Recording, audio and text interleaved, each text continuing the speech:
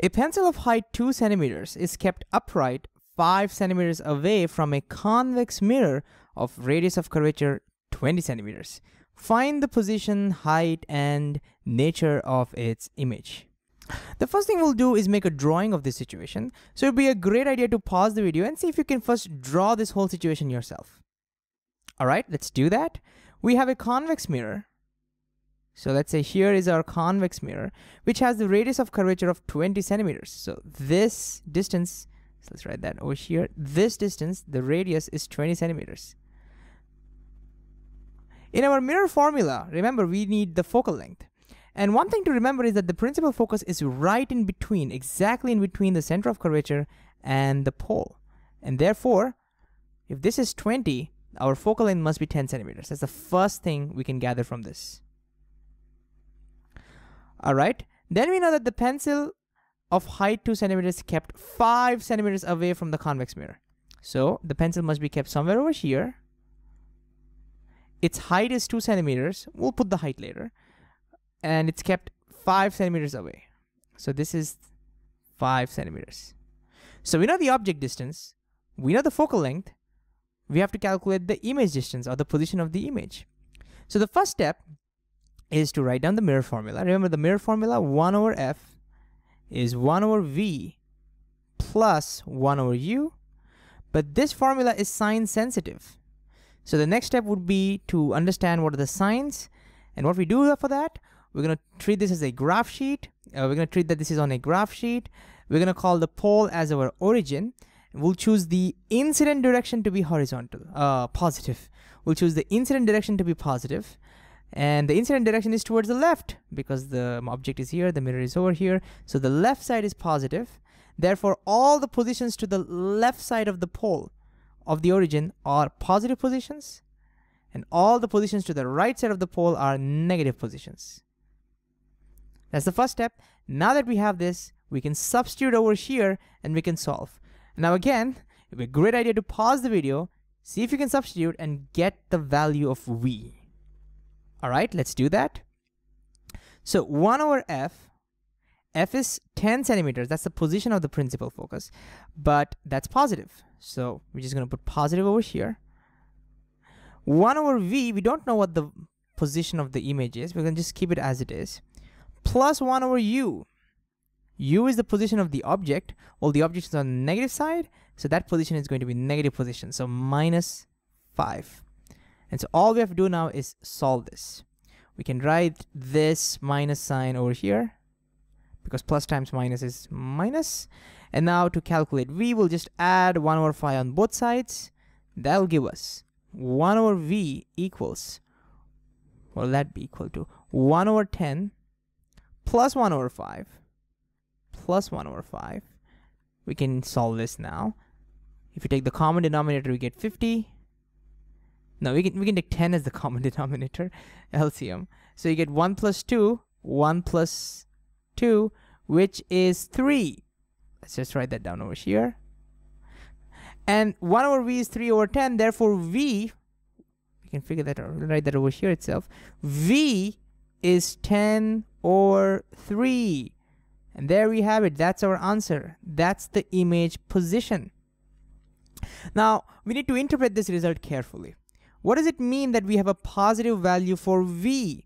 The positive value is telling us that it's on this side of the mirror. So our answer is going to be 10 over 3 is what? About 3.33, right? So that's going to be somewhere over here. Because it's positive, we now understand this is the position of the image. Okay, the next step would be to calculate the height of the image. Well, the height of the object is given to us as 2 centimeters. Let me just write that down over here first. This is 2 centimeters. And therefore, the height of the image, we can now figure out using the magnification formula. Let's just make some room. All right. The magnification formula is the height of the image divided by the height of the object is going to be negative v divided by u.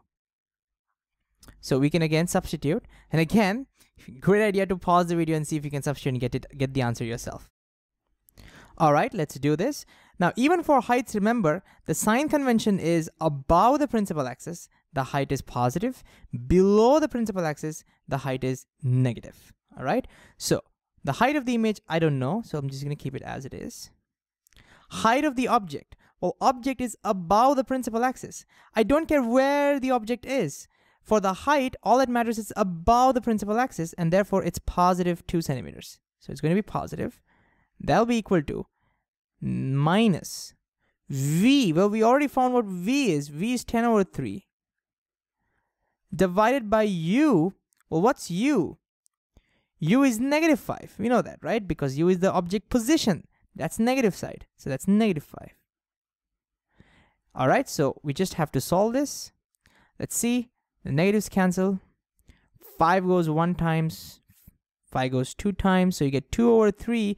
And we can multiply the whole equation by 2.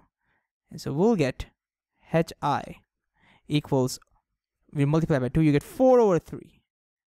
And that's our answer. 4 over 3. Again, we need to interpret this carefully. We got the height to be positive.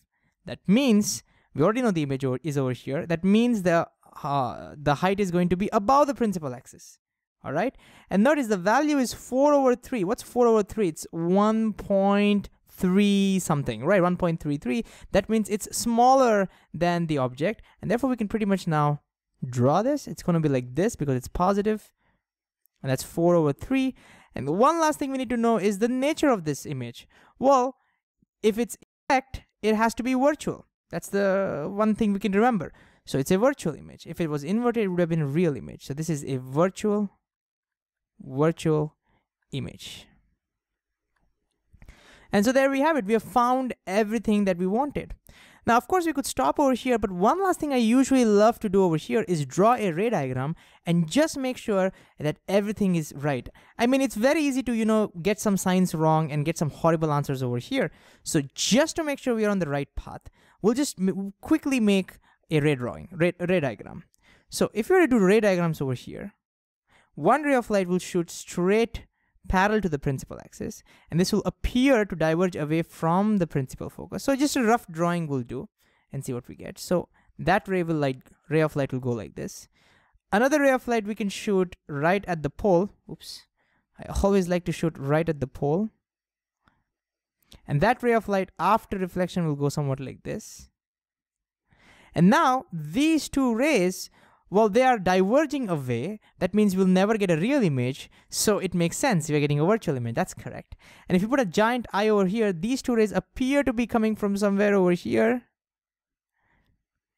So guess what? We got everything right. So we got it to be virtual. We also found that the image has to be on this side. So the ray diagram confirms that whatever we got is pretty much true. So it's always great to find the answer and also then do a ray diagram to quickly check whether whatever we got is right or wrong.